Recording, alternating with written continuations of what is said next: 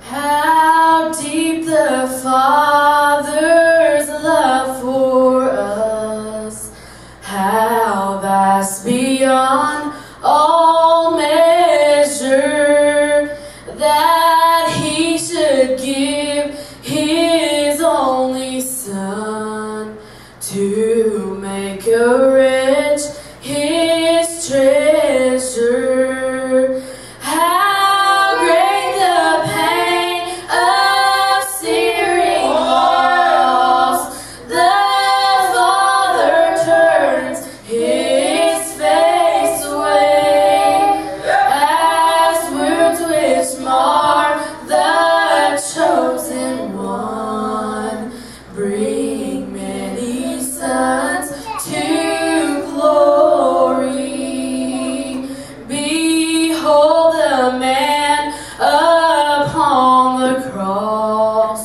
My sin upon His shoulders, ashamed I hear my mocking voice call out among the scoffers.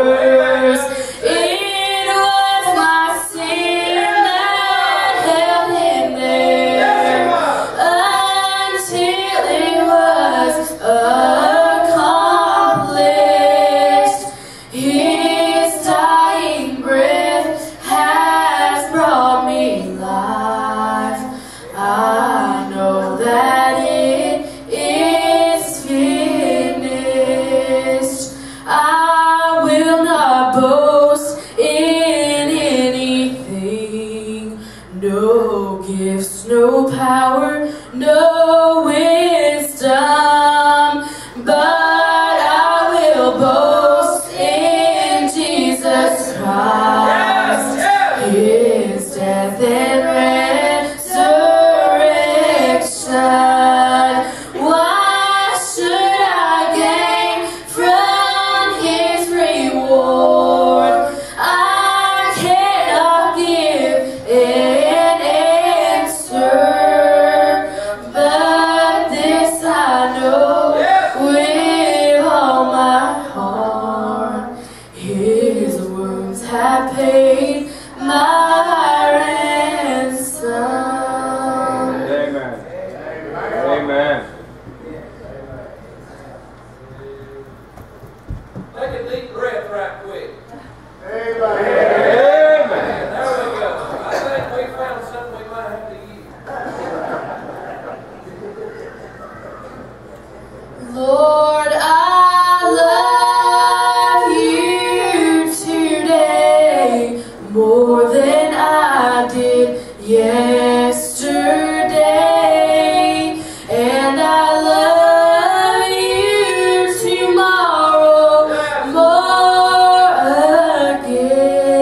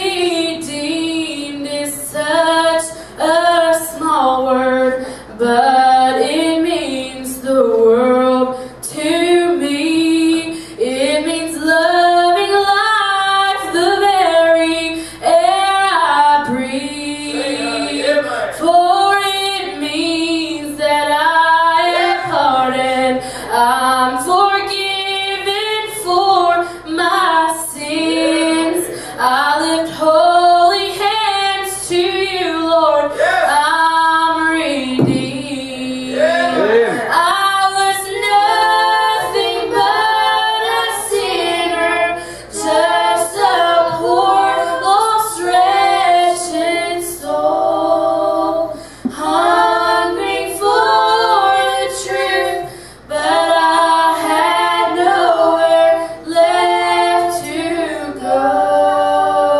But then a change took place. Amazing grace became real in me. So I praise you most of all, that I'm redeemed. But then a change took place.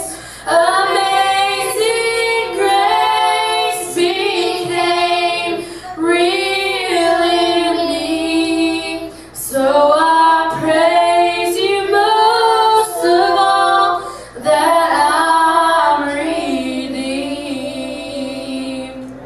Good. Wasn't that a blessing? Amen.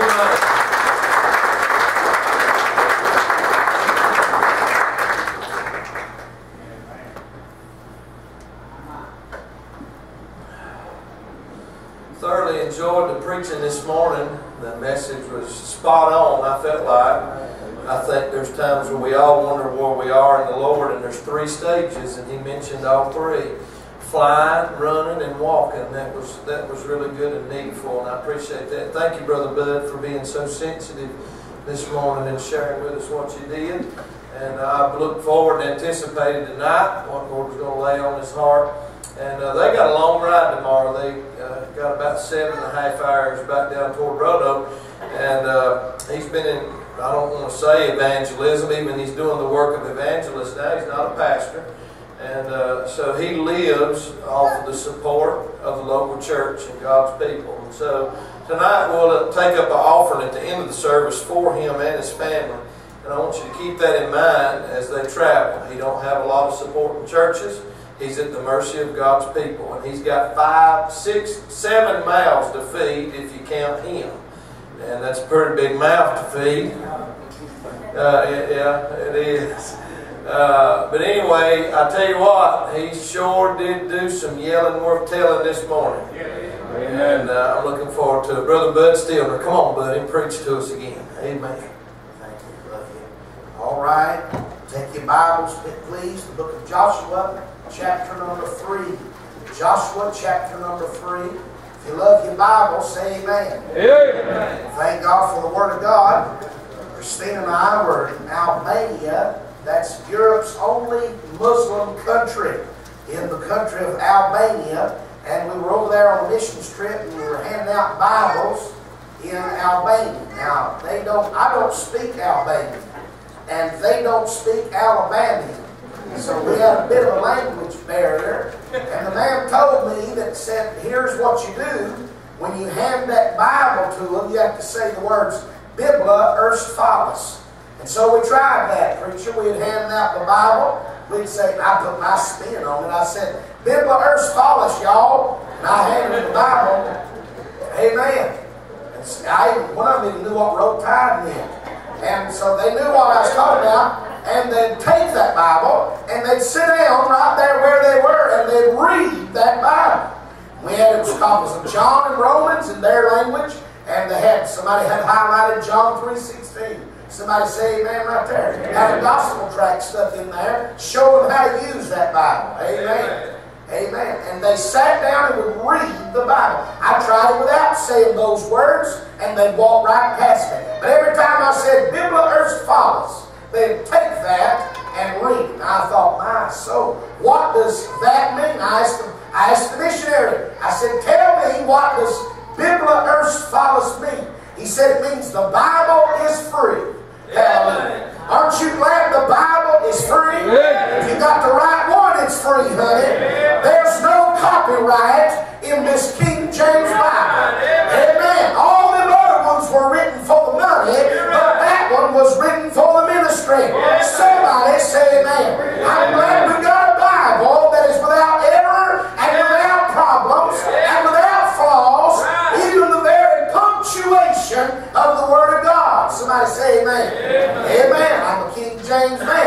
me say this to you. Let me say this to you. This Bible I hold in my hand was around a long time before King James had it translated into English in 1611. Forever, O Lord, thy word is settled in heaven. Way back yonder, before he laid the foundation of the world.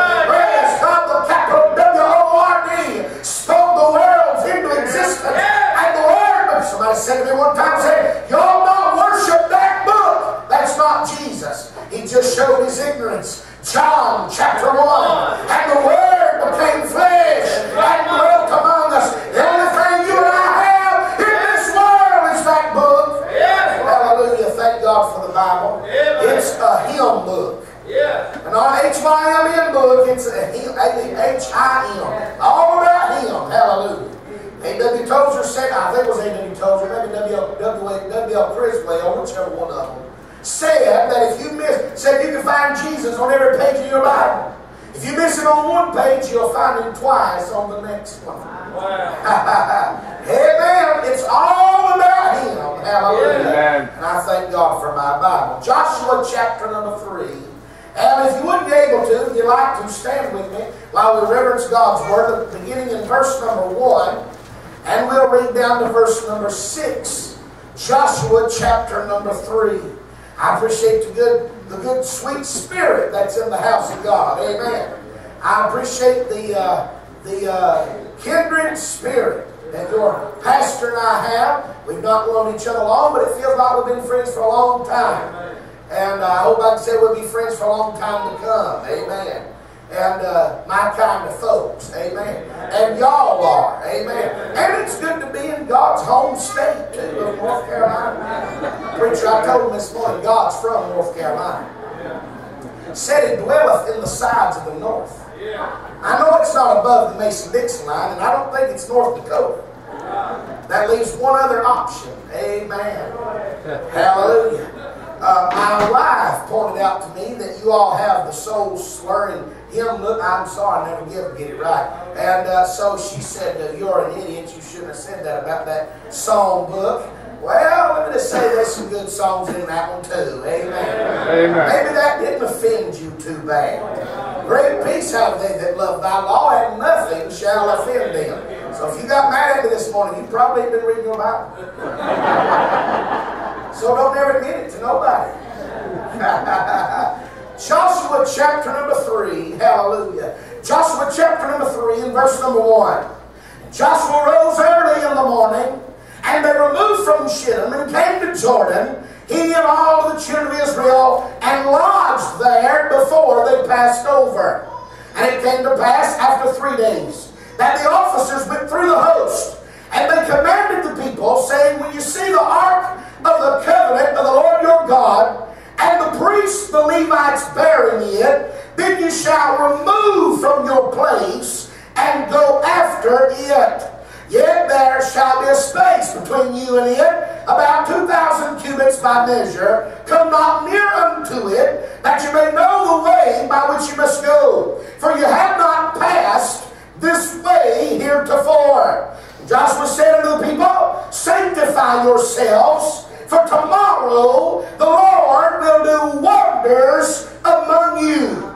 And Joshua spake unto the priests, saying, take up the ark of the covenant, and pass over before the people. And they took up the ark of the covenant, and went before the people. That's written in Joshua chapter 3, verses 1 through 6. Bow with me, if you would, in a word of prayer. Father, we thank you tonight for the Word of God. Thank you that we have a copy of the infallible, inerrant, praise God, the whole Word of God. And we thank you for it, and we give you glory for it. And now help us, I pray. I pray that you do the preaching. I pray you speak through your feeble preacher and say something to your people. God, you know the heart need of every man, woman, boy, and girl that's in this church. And Lord, the preacher don't have a thing for them. But oh, if the Holy Ghost of God would take that feeble preacher and the mighty Word of God would go forth and help your people, we'll give you the glory and we'll thank you for it in Jesus' Jesus' name. Amen. Amen. God bless you. May be seated. Notice with me in Joshua chapter 3, they're about to cross over the Jordan. They're about to go in and inherit the land that God had promised to Abraham, to Isaac, and to Jacob. They're about to enter into the promised land. Somebody say amen. You remember the children of Israel were in slavery for 430 years down in Egypt, and they were in bondage to Pharaoh. Let me just say to you that it was not God's will for them to be enslaved in Egypt and a bondage to Pharaoh. You remember they crossed over the Red Sea by miraculous means, and they wandered in the wilderness for 40 years. Let me just go ahead and say to you that it was not God's will for them to wander aimlessly in the wilderness. Somebody say amen. Let me say what God's will is for them. It's for them to be in the promised land. You see, Canaan land is not a type of heaven, though I understand the confusion.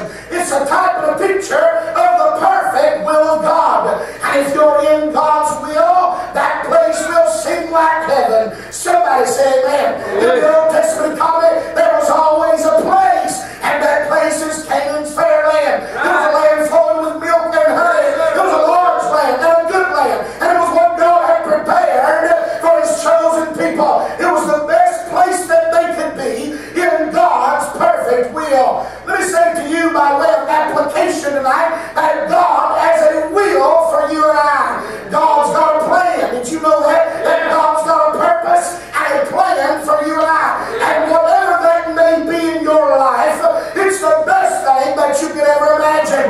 It's the wonderful will of God. Somebody say amen. The songwriters oftentimes compare it to heaven, and I'm not mad at them about it, because when you get in the will of God, it'll seem like heaven to you. There'll be peace which passeth understanding. And although there's wars and problems and things that will arise in Canaan land, there's a joy unspeakable and full of glory in that place that God has planned for you to be. Everybody ought to be in God's perfect will. Amen. Are y'all with me tonight? Amen. And it seems here, listen, the children of Israel are about to go in and possess. They're about to enter in and enjoy the things that God has prepared for them. You know this crowd in the wilderness. They watched the old crowd of unbelief die out in the desert. Somebody say amen. Everybody that came out of Egypt, with the exception of 2 men, one by the name of Caleb and the other by the name of Joshua, have died and were buried in the wilderness. Somebody say amen. And all this crowd's ever done is hear about Canaan land. How wonderful it is, how wonderful God is, and preparing them this land. And so the excitement, you can understand the anticipation that they are having as they're on the brink of something big in their life. Have you ever felt like in your spiritual life that you're on the brink of something big? Have you ever felt like that God is about to move you into another level? Have you ever felt like in your life and your walk with God that you're just about to get in on the things that God has prepared for you? Let me ask you this. Are you sitting there tonight and you're wandering aimlessly around? You're saved by the grace of God. Let me just say this to you. Some folks are still in Egypt. Amen. They have been born again, still enslaved to sin, still enslaved to Pharaoh. That's not God's will. Somebody help me there. They got out of Egypt by the blood of the Lamb. Amen. Did you know there was a lamb that shed his blood for you in order to get you out of your sin? Honey, hallelujah. It's not God's will. How many of you listen to this? There's some folks, Christians, preacher, that are aimlessly wandering around in the wilderness, never with any direction.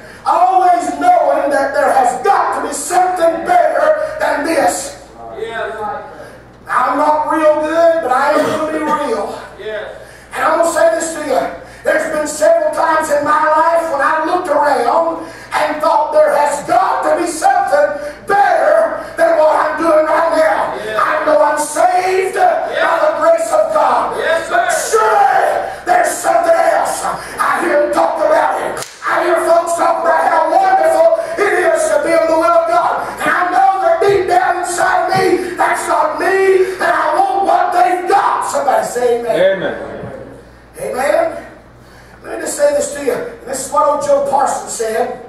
Every time you come to water in your Bible, it speaks of changing worlds and going to the next level.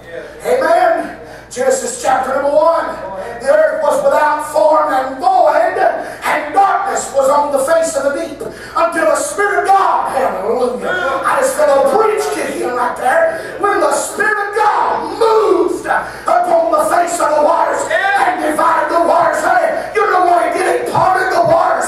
Glory to God. He parted the waters, and there's a brand new world that appeared. Yes. Amen. Genesis chapter number 7. You old Noah built that boat. God called him to be a preacher. He wasn't real good at that. And it was a side job building a boat. He was pretty good at that. Say amen. Amen. And the flood came, and those waters and old Noah and those 8 souls, they crossed that water, and the dry land appeared. God brought them across, and there's a brand new world that appeared unto them. Yeah. Amen. Yes. Exodus chapter number 15. When they got on the other side of the Red Sea, you see that night they left Egypt, they were outside of Egypt.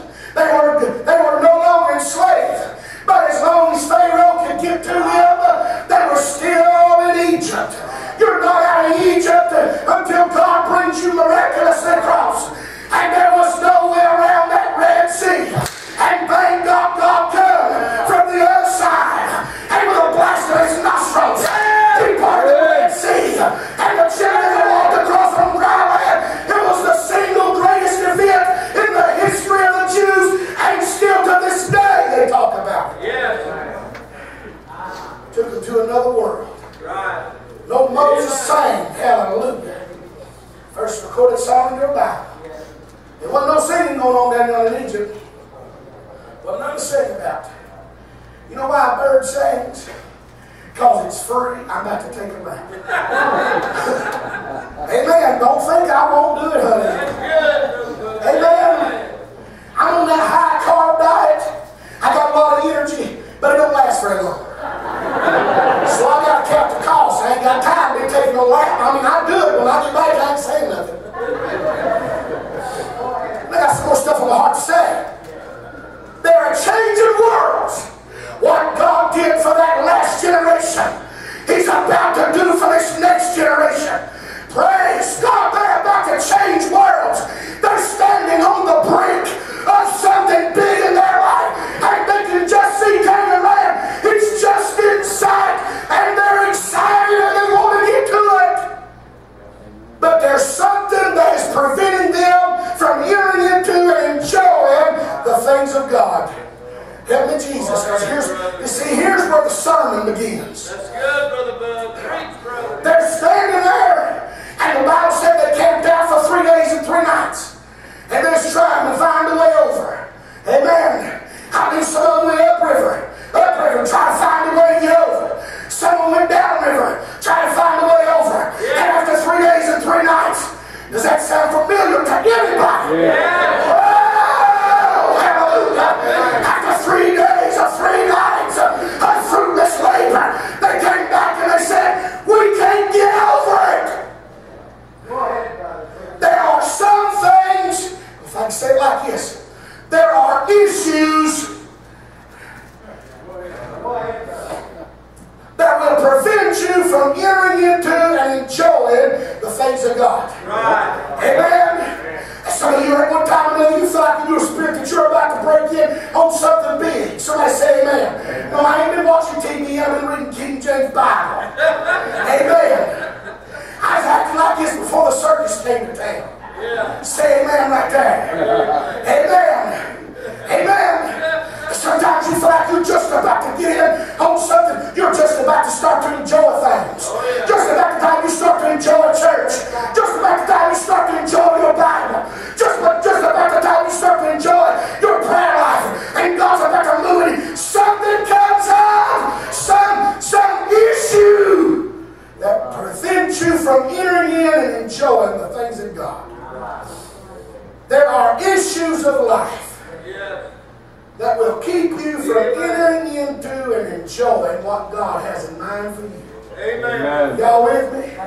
Amen. I was the first person in my family to ever get saved as far back as anybody could ever recall. All my family, every male member of my family was an alcoholic or a drug addict. As far back as anybody can recall. You've heard it said of others, but it's true of me. I was literally raised on a bar stool. My mother was the bartender at the Golden Nugget in Graysville, Tennessee, just at the Hamilton County, Ray County line. And there was a little bar there called the Golden Nugget. And Mom didn't have a babysitter. She put me on into the bar. That's where I grew up doing homework on into the bar. Let me tell you something about a child that is raised up in that type of environment, somebody that sees things that they ought not be able to see at that early age, and hears things that ought not be hearing. And listen, you'll grow up, you'll have issues. Amen. Lost people, they get out there, they come in, and they come into the house of God, and they've got issues, and they bring them with them. Amen. A lot of the problems that they encounter is because of things that have happened in their past. Amen. And every time they start to enjoy the things of God, every time they start to liken it, some issue comes up and it prevents them from entering in and enjoying the things of God. Right. I haven't been in church long enough now, about 20 years, I've been pastoring 15. And I know enough about church folks that church folks got issues too. Amen. Don't look at me like that. Don't look at me in that tone of voice. Amen. I'm having issues with you not admitting you got issues. Church folks got issues. In fact, I'm going to go out on him and say this, the church folks got more issues than the lost people do. You know what I saw on that church on that bar stool? I see them drunks beating the devil out of one another. 10 minutes later, they're buying each other rounds, hugging and laughing. Ain't never seen that in a Baptist church. Not in a deacon's meeting, or a prayer meeting, or a men's meeting, or any other kind of meeting, for that matter. I love preachers' kids. And it's a wonder and a miracle of God that any preacher's kid that grows up on a church pew, stays in church, and loves Jesus past 18 years old because they see the hypocrisy, they see the double standards, they see the dark side of the ministry. They watch them standing day long in the back. Honey, there are issues. Yes, sir. Issues that will keep you from enjoying your Christianity. I'm here to tell you that God wants you to enjoy it. God's got something in mind for all of us. He wants us to have joy, unspeakable, and full of love, and a peace which passeth understanding. Christianity is not to be endured, but it's to be enjoyed. You can be a happy Christian. Amen. I'm championing the cause of you can be a Christian and like it. Amen. Who was it said we had to be somber and upset and head down all the time? Amen. You can enjoy your Christianity. Yes, sir. Amen. I'll tell you why most folks don't, because they got issues. Amen. Amen. Yes. And there are issues of life that keep you from enjoying the things of God. Amen. Well, I got more to say. I'm just letting that soak in on you. Don't think just because I'm out of breath I can't preach to you. I'm used to this. I've been doing this 20 years. Don't think I'm going to have a heart attack.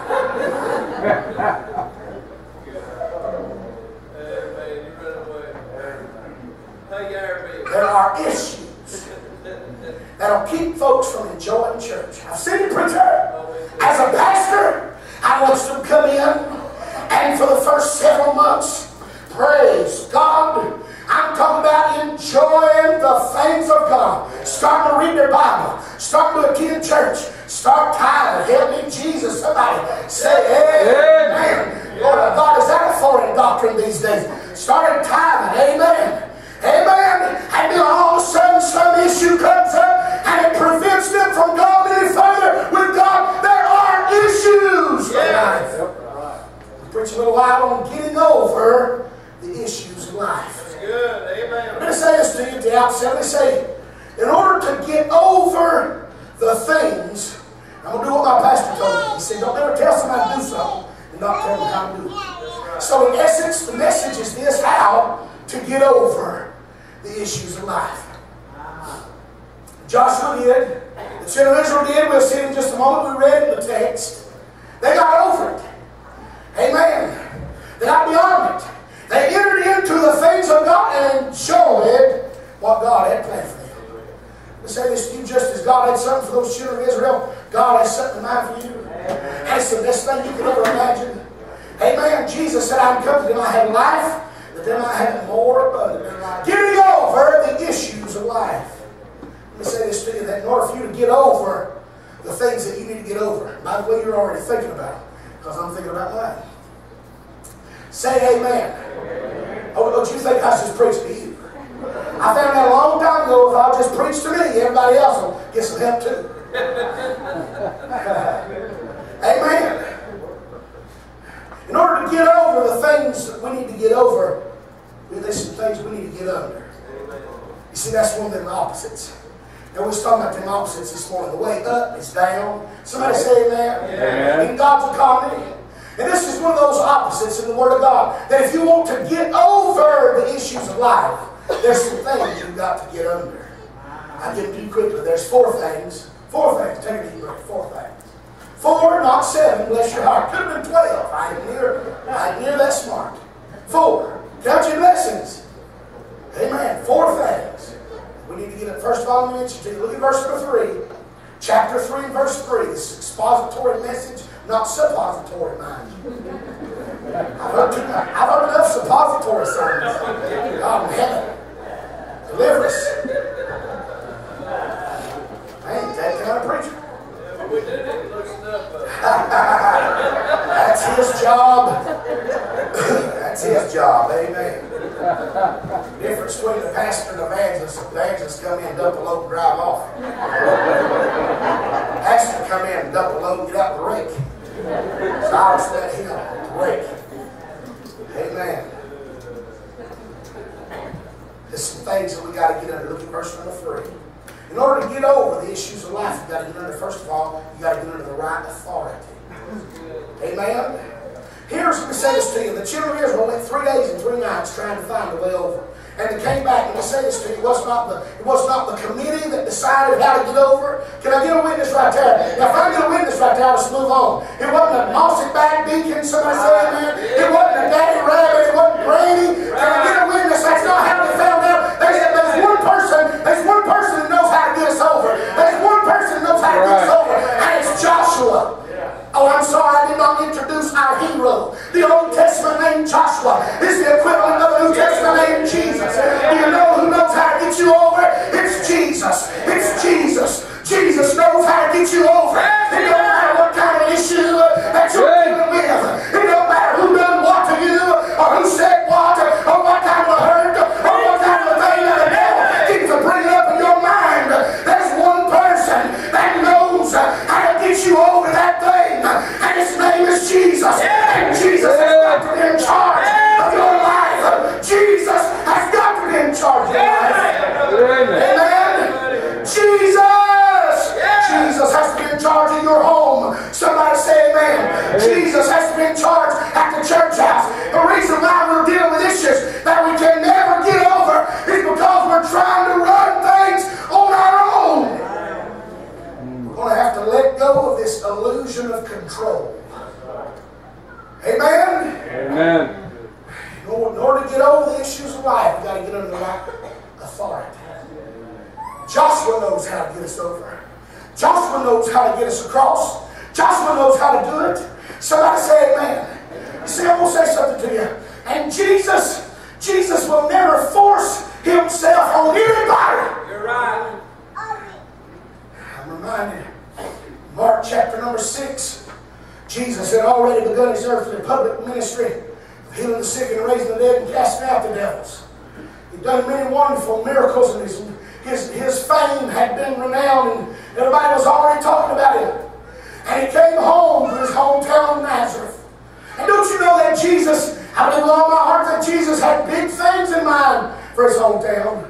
That's where he grew up. He knew everything that there was to know about them folks. There was folks that helped him. I'm sure he wanted to help them out. He wanted, I believe with all my heart, he wanted to do great things. Because the Bible said he could there do no mighty works. Because of their unbelief. That tells me that he wanted to do some mighty works in Nazareth. And here's what he did. on a Sabbath day.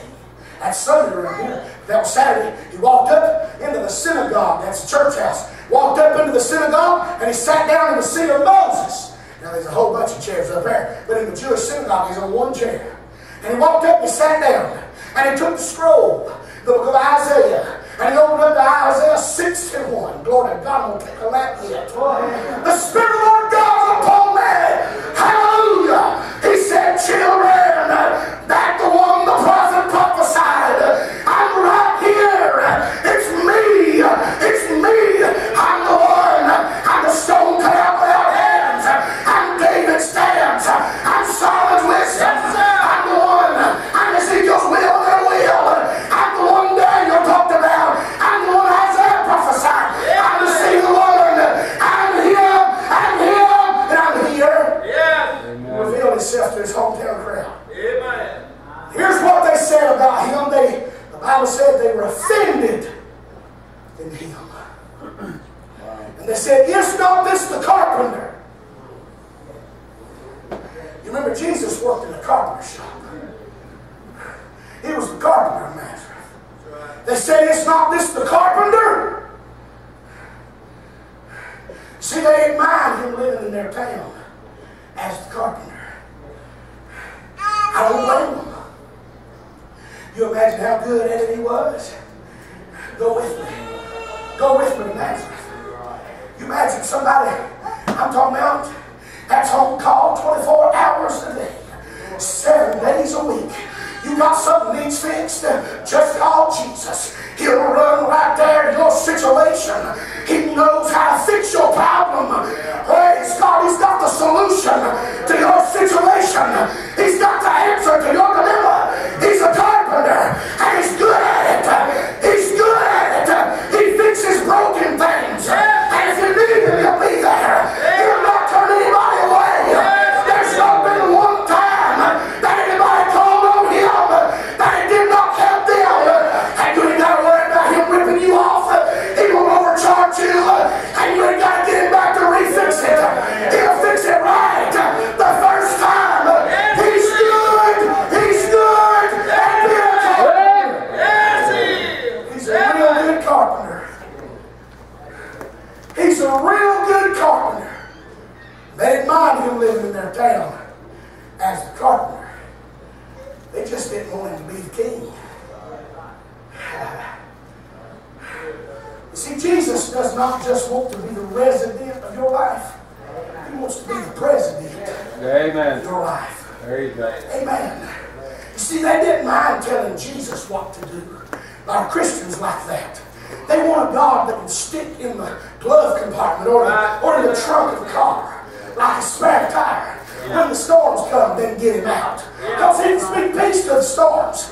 When somebody gets sick, they'll call on him. Because after all, he's the great physician. Honey, he can do things like that. He can fix anything you ever come across. And they didn't mind telling Jesus what to do. They just didn't want him telling them what to do. Amen. Let me say this to you. He's either Lord of all. It's a package deal. You got to get under the right authority. Joshua commanded the people. In order to get over the issues of life, you got to get under the right authority. Number 2, look at chapter 3, verse number 3. Aren't you glad there's only 4 of these? I am. Amen. Number 2, look at verse number 3. He said, when you see the priests and Levites, he said, when they bear the ark of the covenant of the Lord your God, the ark of the covenant, when you see them bearing it. Let me say this to you. What's the big deal about that box? That ark of the covenant was the exact same dimensions as this communion table. Did you know that, preacher?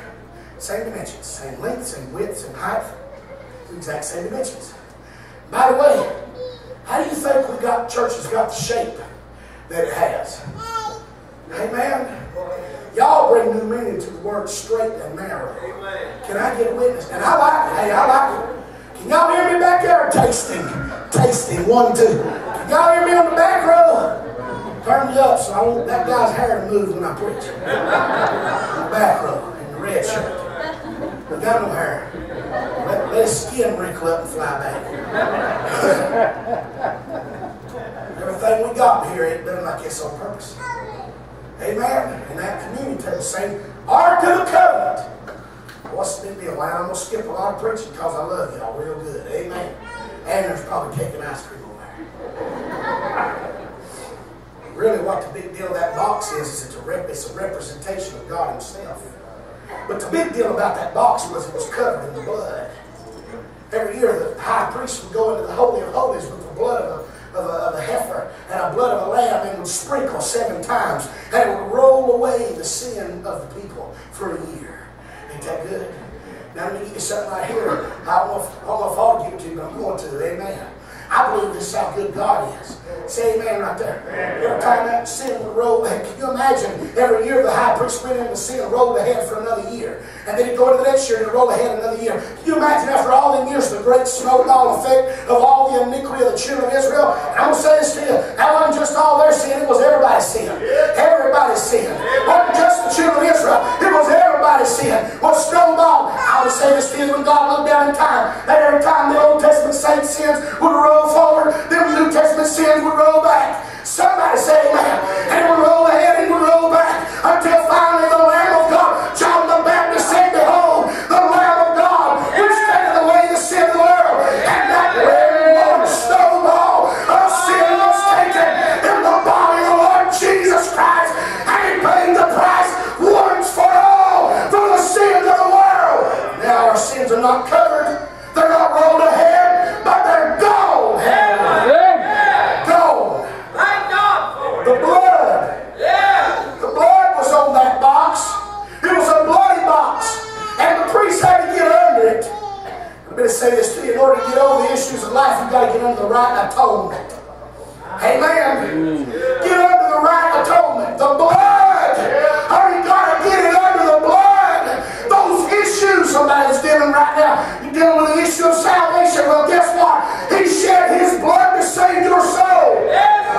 Maybe you've got sin issues. 1 John chapter 1 said if we walk in light as He is in light, we have fellowship with one another, and the blood of Jesus Christ His Son cleanseth us from all unrighteousness. Thank God the blood is good for all of our sin issues. Amen. Maybe there are satanic issues keeping you from enjoying the things of God. Revelation chapter number 12 talks about the devil said they overcame him by the blood of the Lamb and the word of their testimony. Thank God there's victory in the blood. Amen. Yes. Get under the right atonement. You see, we're trying to cover our own sins. Trying to cover our own situations. Those issues that are breaking our hearts from day to day. And we're ashamed of it. We won't tell nobody about it. But here's what the Lord said in Isaiah 1:18. Come now, let us reason together. That's what it says. Though your sins be scarlet, they should be white as snow. Hallelujah. You know how He does that, don't you? With the blood. Amen. Get it under the blood. I said this to you, if you're dealing with an issue this morning, tonight, that's got you bound up and got you where you can't even enjoy the things of God, you ought to come down to this old-fashioned altar and put it under the blood. Amen. Amen. Get under the right authority. Get under the right atonement. I want you to notice with me, verse number 3. It said, Joshua commanded the people, when you see the ark of the covenant, the Lord your God and the priests and Levites bearing it, then you shall remove from your place. Did you get that part? Number 3. In order to get over the issues of life, we've got to get under the right attitude. This is what He said. You need to be willing to leave where you're at. See, some of them got comfortable there. Some of them, in fact, 2.5 tribes of the children of Israel. Reuben, Gad, and half the tribe of Manasseh. Are y'all with me? Yeah.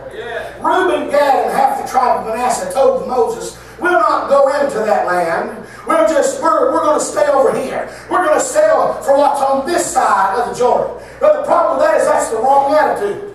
Somebody say amen. We ought to be willing to follow God no matter where He says to go. And He says when you see the ark going, then you're supposed to remove from your place. Somebody say amen. And the problem with most of us is we're not willing to leave where we are. You're right. Reuben, Gad, and half the tribe of Manasseh said, we're the folks that are good, we raise cattle.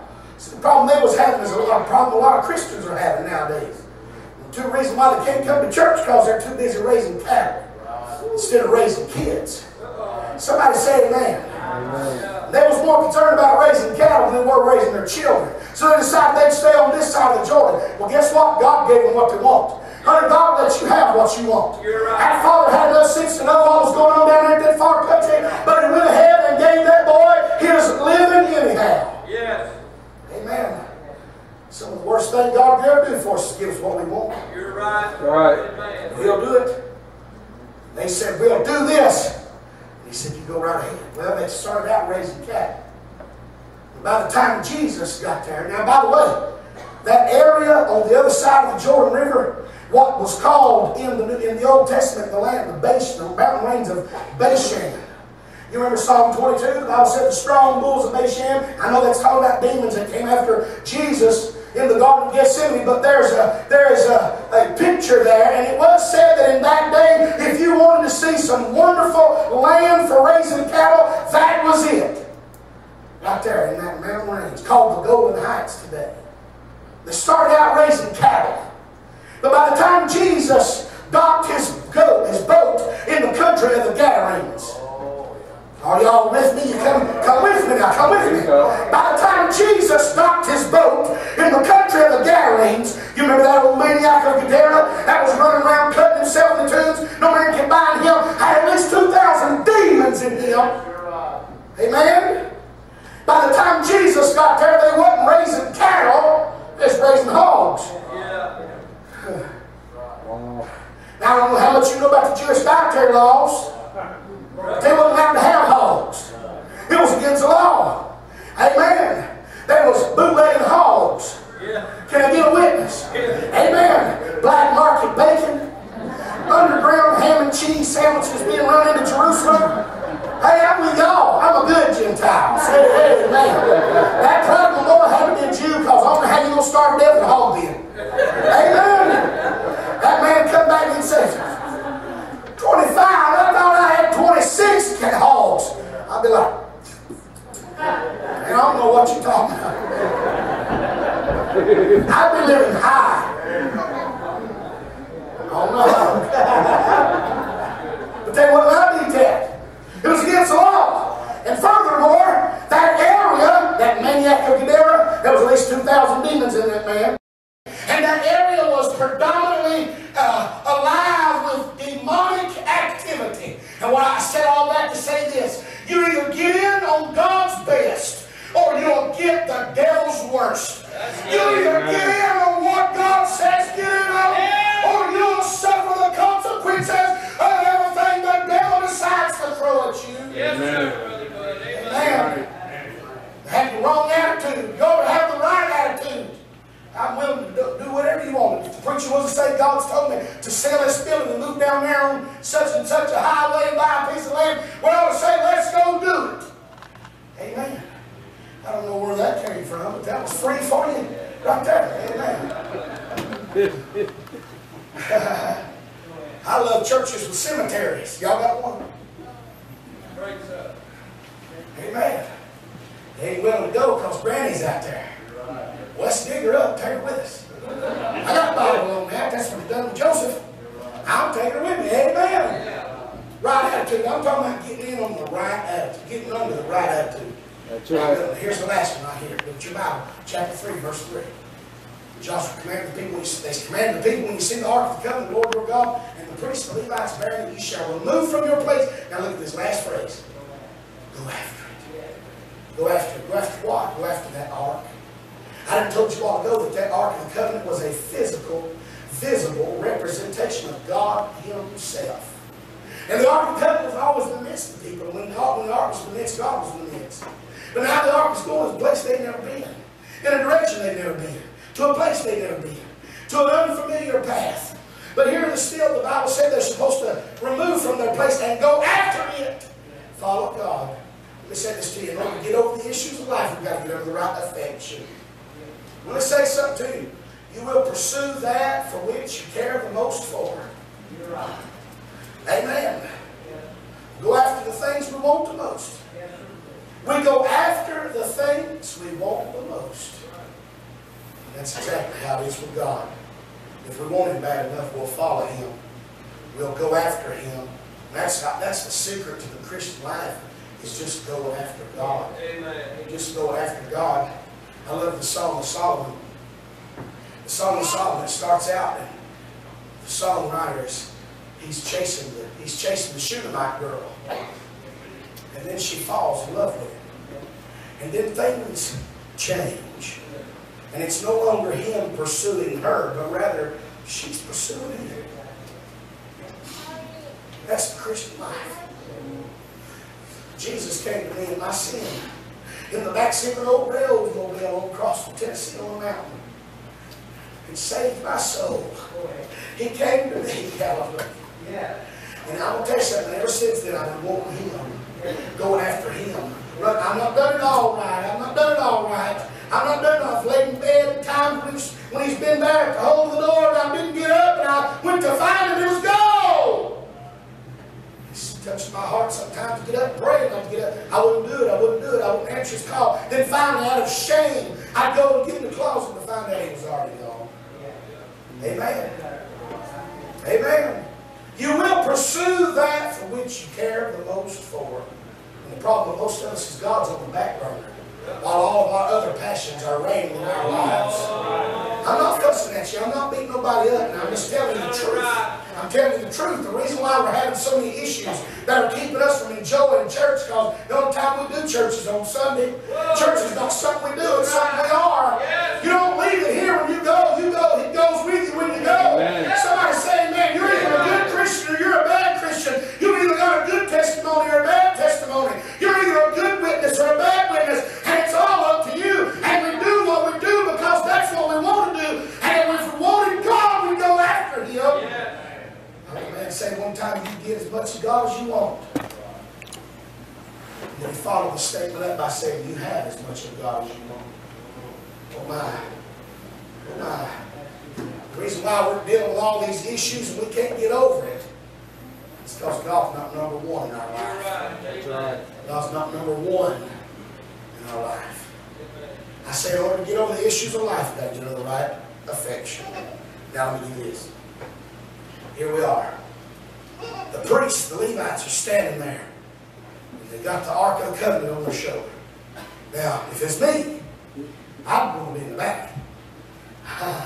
Now, let me remind you, we're talking about a raging, rapid river. Somebody say amen. A rapid, raging river, death by drowning. If I had to choose the way I leave out of here, it would not be by drowning. Somebody say amen. Amen. Amen. A rapid, and the Bible said that the Jordan had overflowed all his banks that time of the year. That time of the year it was overflowed. It was a swollen Jordan River. Here they are. And all they have is a word from Joshua. Joshua says, go. Amen. I'd rather been the guy in the back. But been my luck, I'll be in the front. Standing there. Amen. Y'all bored. Y'all are done. Me and this guy standing here looking at each other. He's waiting on me. I'm waiting on him. I do one of them to sit here. Go. I mean, if I'm dying, I want him to die first. Amen. Amen. I'm scared of drowning at this point. I'm talking about a swollen, raging river. He just says, go on down in there. Go on down in there. That's in the originals. You got to look at it too. Go on down in there.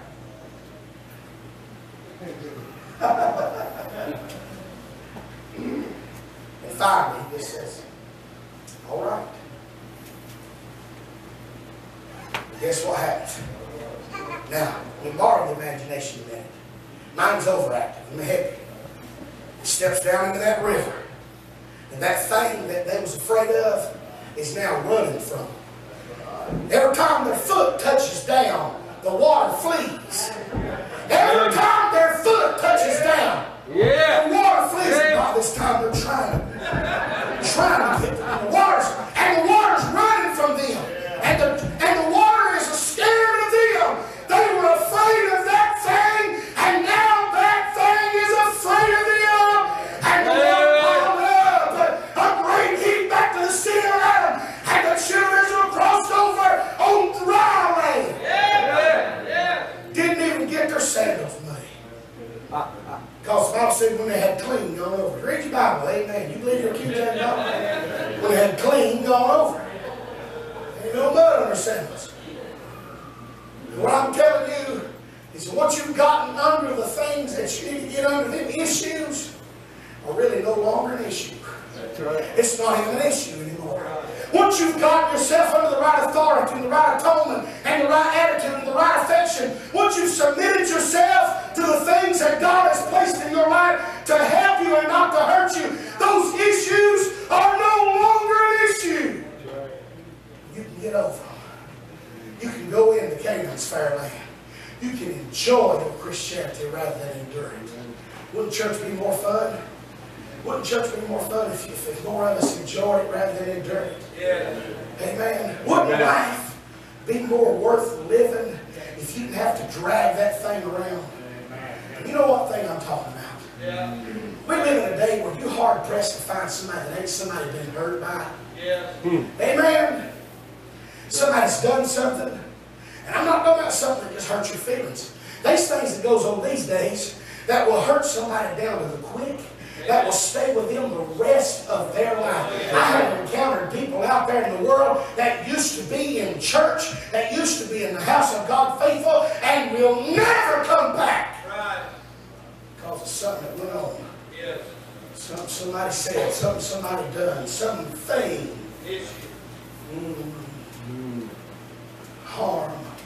Some harm done by some devil. You can't get over it. Yeah. Let me tell you something, honey, you can't get over it. You find your way down this old-fashioned altar and get under the things you need to get under, and God will get you over those issues. That's right. Let's all stand. I'm done preaching. Bow with me, if you will, a word of prayer. Preacher, you just do what you need to do. Father, thank you for the word of God tonight. Thank you for your help. And I pray, oh God, if there's somebody in this place that's never been saved, they've got the biggest issue of them all. The issue that they're dealing with, Lord, take them to hell. Oh my. Maybe somebody's deceived by religion. Oh, what an issue.